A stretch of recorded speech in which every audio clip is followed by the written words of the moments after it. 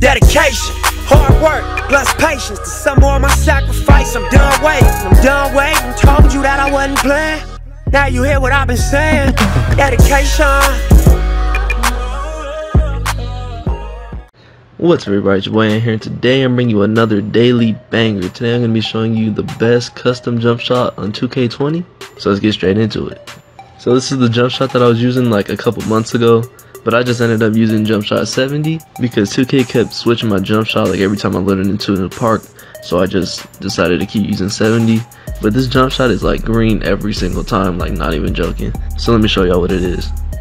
Alright, so basically you want your base to be Dwayne Wade, upper release 1 to be release 24, upper release 2 to be Kobe Bryant, and then the blending is going to be 3070, release 24, and Kobe.